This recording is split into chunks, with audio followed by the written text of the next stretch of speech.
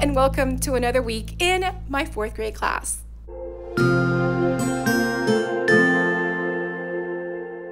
Hello, if you're new to my channel, my name is Mariely Sanchez and I'm a 4th grade teacher in South Florida. I am coming to you on Tuesday, December 13, 2022, but I wanted to give you a recap of yesterday. Since I wasn't in the classroom, it was my last day serving for the Teacher of the Year committee for my region, and we got to observe 2 teachers. Our first location was at a middle and high school, so it's a mix of 6th through 11th grade, and next year they'll have 12th grade, so it'll go from 6 to 12. And they had a beautiful setup for us. The tables were decorated beautifully by the PTSA, and they had some refreshments for us. So we observed the teacher, and then after that we went to our second and last location, which was another elementary school, and we got to observe a 4th grade teacher.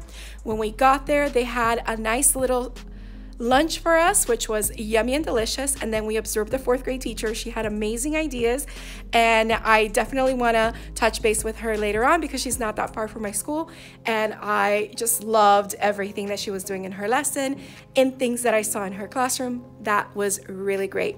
And that was the end of our Teacher of the Year committee. We then had our silent vote, and we selected one region finalist for our North region, which then will go against the other regions for the District Teacher of the Year, which of course then goes against all the other districts in the state of Florida for the State Teacher of the Year. And then that goes even higher for the National Teacher of the Year. But I digress. It was a really nice experience, and I'm glad to be back in the classroom. So being back today, we had to start our FAST assessment. FAST stands for Florida Assessment for Student Thinking, which goes over the BEST standards, which are benchmarks for excellent student thinking. And this is actually the second progress monitoring that the students take this year. They first took the first one in September, and today my homeroom students tested almost the entire day for reading. Tomorrow morning, I test my other students in the morning, so I'm probably gonna have them the whole day as I did with my students today. But my homeroom is pretty much done with reading, except for 2 students that will do makeup assessments. If they come to school tomorrow, they can test with my other group. If not, they will test with another person that will conduct a makeup test next week. Then the students will take the math FAST assessment on Thursday and Friday. So I thought I was going to be testing longer, but I'm only testing today and tomorrow. And then it's my co-teacher that will use our laptop cart and test both classes in math.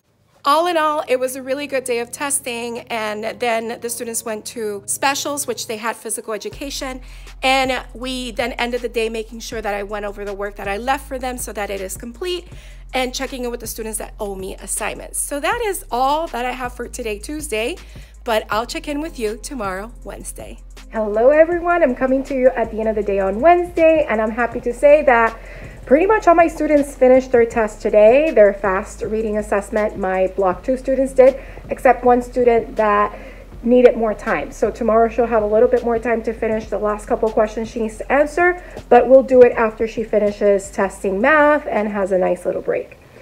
So my room, as you can tell, is still in testing mode.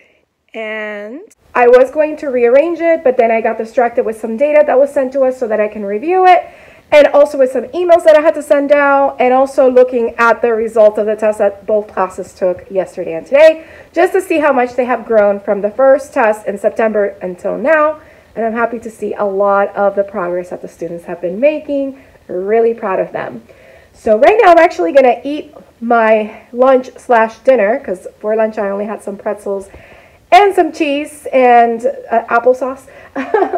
And I ordered some Panera to eat right now because I stayed in school because tonight my students, along with other students, are performing in the elementary holiday concert. So I wanted to be there to support them and also take a couple of clips here and there for the music teacher that asked me to record parts of the program.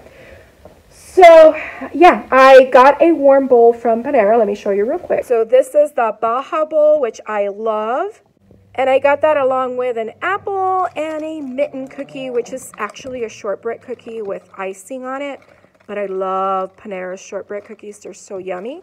So that's my little treat for today. All in all, it has been a really good day. I'm happy to go back to some sense of normalcy tomorrow, even though I will have most of the students just complete the work that they owe me from the days that I wasn't here and they haven't fully finished.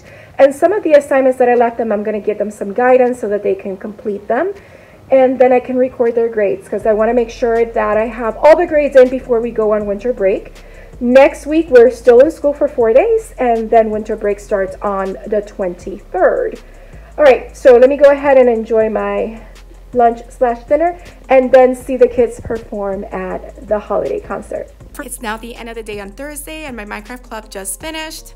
So we had a lot of fun. With my other group, I had my block 2 group all day today, and we basically were working on one of the passages or packets that I left for them when I wasn't here, and I try to make it fun and exciting for them. So let me show you what we were working with. This is the packet that I put together with some texts that were from their book, but because I didn't know if the students were going to have access to their books, I just put images of the passages in this packet. And this is the directions for the passage and the spade strategy, as well as the checklist that the students have to finish. Then before we read the passages, students were surveying the text, looking for the text features that they found to give them clues about what the text is going to be about, and then, of course, forming their predictions. Then we went ahead and started doing the activities for reading the passages and learning about these 5 different Florida Everglades mammals. And the second passage was about the armadillo by itself. And this is exactly how we went over this information in the passage. So because there were 5 animals and I could easily break up my students into 5 groups, I went ahead and had students get into groups of 4 and choose one of these animals to write the details that talked about the animals from the passage. So I made each poster with the title and the little drawing, and this is what the students ended up writing.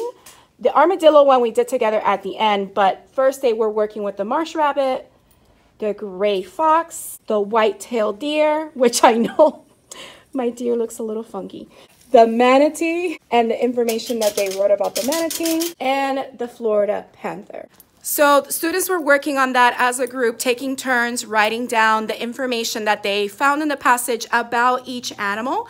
And then after that, I went ahead and had the students go back to their poster and start turning around in 1-minute intervals with their marker again for the color that they chose for their poster, and put a check on the fact that they found most interesting about that animal, which is why you see the checks on different kinds of information for each animal. Now, after that, I went back and I went over which had the most checks, and we talked about that, and I pointed those out because the students are going to be choosing one of these 5 animals to compare to the armadillo.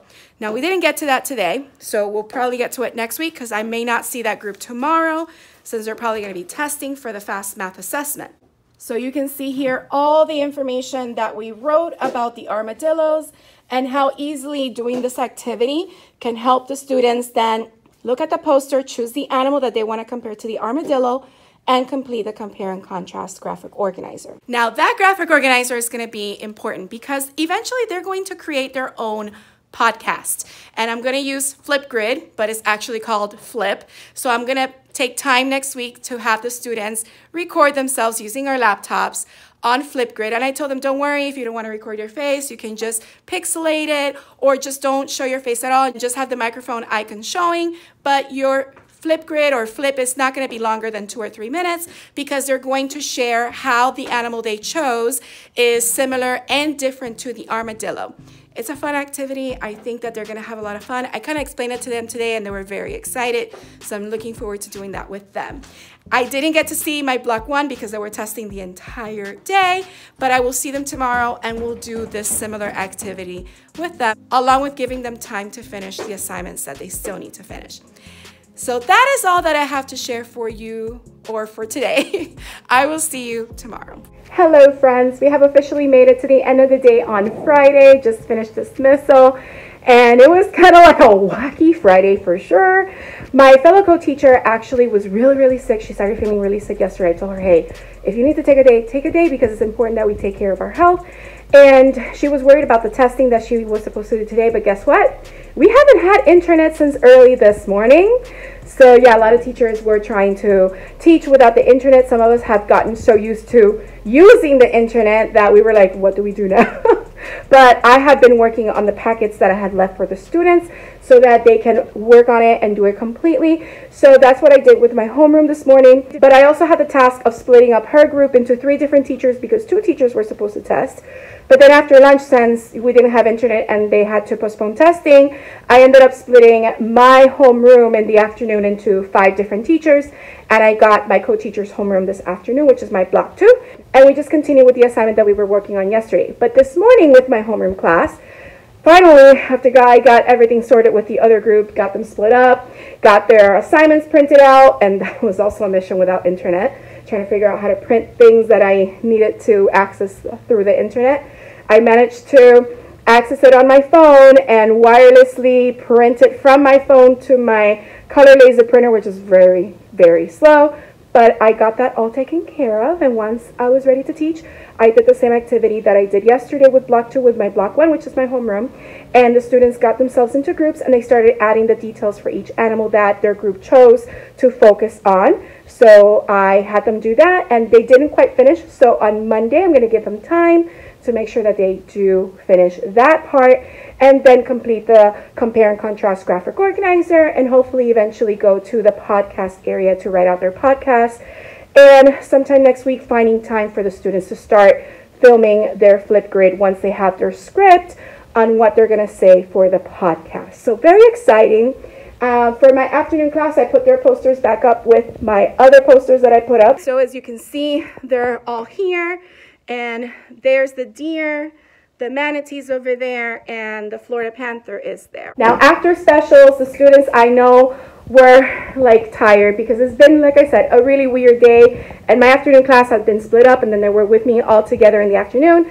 So I said, you know, guys, let's finish up this little bit, and then we can go outside and play. And then we finished up a little bit. I'm like, you know what? Let's have a little drawing activity before we go outside. So I did a little guided drawing. I just did something freestyle, and this is what I guided them to draw. It's a little snowman scene, and he's reaching for a snowflake. And I know snowflakes, I went over it with the students. Snowflakes have 6 sides. So at first I did with the X and the line in the middle, but then I did the horizontal line there, and I told them you could do it like that, or you can just do it 6-sided. But I first started with this part of the hat. I guided them through the hat, I guided them through this oval, then the carrot, and then the students started seeing what we were making, because I didn't tell them what we were making. I just started guiding them step by step until we pretty much got our little scene here. And then, of course, I told them to take it home, and they can color it and do whatever they would like and finish it up if they didn't finish. But it was really, really cute.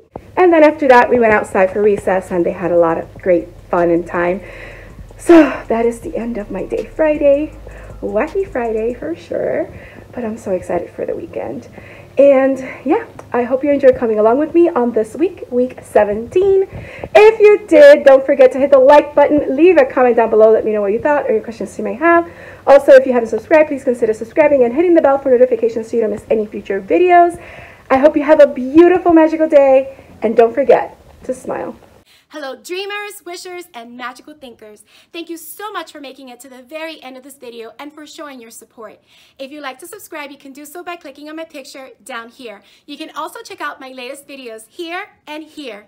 Don't forget to believe in the magic that's inside you because you are capable of great things. See you next time.